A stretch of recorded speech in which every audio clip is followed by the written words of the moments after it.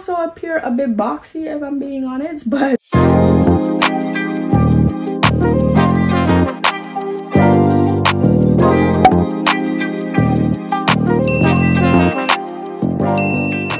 hello everyone, welcome back to my channel. I hope you guys are doing extremely well, and I want to wish you guys a happy new year. Hopefully you guys had a wonderful holiday season. As you can tell by the title, today's video will be about what is new in my wardrobe, specifically my fall and winter wardrobe. As always, these videos are gonna be a bit lengthy and chatty, so I suggest you grab your favorite beverage. I have my cranberry water here. As mentioned, this video will focus on what is new in my wardrobe for the fall and winter season. I recently bought two things from Zara this year. However, last year I did accumulate a couple things from Zara. So the first item I got from Zara is this long cardigan. I would say it's a cardigan because it does have buttons running all the way down. It's super lightweight. I thought it was cute, and plus it was on sale. I got it for $19 Canadian. As always, I will link the exact items in the description box down below. However, some of these items may be sold out. The material is super lightweight, which I think could be a great layering piece. So I'm just reading the tag. Apparently you can wear this item multiple ways. You can wear the buttons in the front as you would with a button-up shirt, but you can also wear it like this so the buttons appears in the back. I got a size small. The medium was quite large. Even the small runs big, and the fabric does stretch. It does have a lot of stretch. I definitely could have gotten away with an extra small, but they didn't have any. The second item I picked up was this top contains 50% wool. I absolutely love it. It does have buttons running down on the side, which you can unbutton. It does have vertical ribbed pattern going along the shirt. I love the high neck. Yeah, same as the other shirt. This was on sale for $19.99, which I thought was a bargain because it does contain a high percentage of wool. It's quite thin, but again, I would most likely use this as a layering piece. Also from Zara, which I picked up late last year, was this herringbone pattern single-breasted blazer. It is so heavy. The material is so thick. I've worn this without a coat in cold winter in Canada. If you live in Canada, you know. This kept me warm. It is quite heavy, to be honest. It does have very structured shoulder. It has shoulder pads in it, so it gives you a structured look. It can also appear a bit boxy if I'm being honest, but I like it, and it's a bit oversized. This runs extremely big. I got the extra small and it's still massive on me. It contains two front pockets as well as a vent in the back, which I need to cut. It is fully lined, which I love.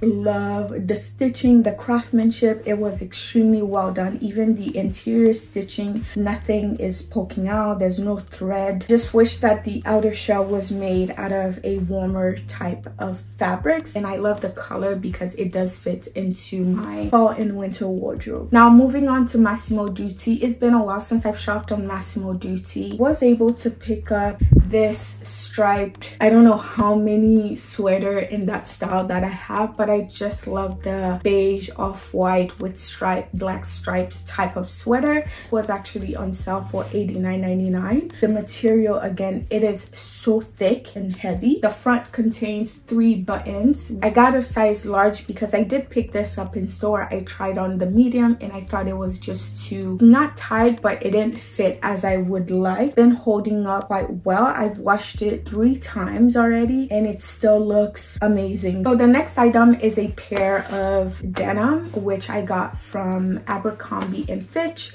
which has been a while since I've shopped on their website. I even forgot that they existed. I love their denim collection. This pair of denim on sale, I believe it was under $100 during their Black Friday sale. For reference, my size is a 27. The length is 4X. Always take extra long, but I love this color. I've been looking for a really nice dark washed blue denim and I haven't been able to find one that fit me quite well. I am also looking for a black pair, so I'm definitely gonna by the black style of this exact denim. One thing to keep in mind is that most of their denims are made out of 99% cotton. There's definitely no stretch, no give, no take. So I would highly recommend that you stay true to your size. Another item that I got from the Abercrombie and Fitch website was this scarf wool coat. I don't have anything like this in my wardrobe. I absolutely love the color. It is made out of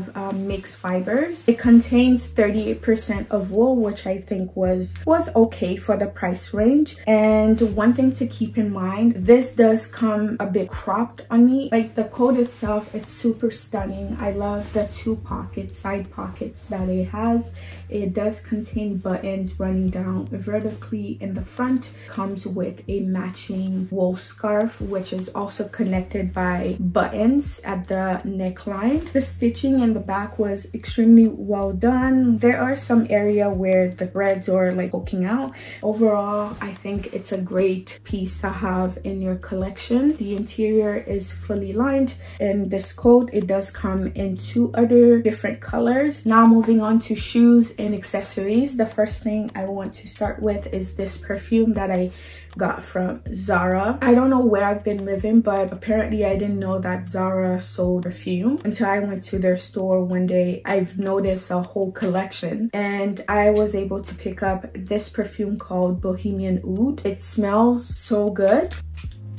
But it smells extremely amazing. So if you're interested, it's called Bohemian Oud and it's the eau de parfum. Next item is this cute burgundy red bag that I got from this secondhand shop. Such a cute pouch. It has one single button. Just open it and on the inside it contains 3 compartments. This can be worn as a clutch or as a crossbody. It does come with straps. Another big purchase that I did last year was my Chanel shoes and this Chanel classic flat bag.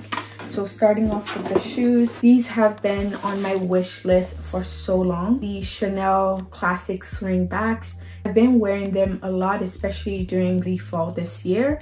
Absolutely love them. They're such a classy and stunning shoe. I wouldn't say they're an investment. I don't know if they go up in price. They're extremely comfortable. One thing I would mention is that if you are thinking of buying the Chanel sling bags, consider sizing up because I got these in Europe. Normal size is 7, but with these I had to go up all the way to a size 8. I couldn't go any bigger than a size 8. Then the sling in the back would be too big. And the second thing is that it will take you a while for you to braid them in, and they do crease quite a lot. I just love them. It's like one item I don't think I'll ever sell or get rid of, and you can dress them casually or dressy. The next item is my Chanel classic flap. This was actually given to me for my birthday. This is another item in my wardrobe I have not been able to put down. They're constantly in rotation because such an amazing bag. It's such a great investment piece to have in your wardrobe. I absolutely love it. Interior space is quite confined, but yeah, I've worn this with like a dressier outfit as well as a casual outfit. Like it's multi-functional. You can wear it as a crossbody, as a clutch, as a shoulder bag. Chanel has yet again increased their pricing. So yeah, that is one of the new additions in my wardrobe. The last pair of shoes that I got is these loafers from GH Bass. I actually found out about this brand on TikTok and I'm so happy that I did because the quality of their loafers are unmatched. So the pair of loafers that I got from their website is the Whitney Weijung woman loafers.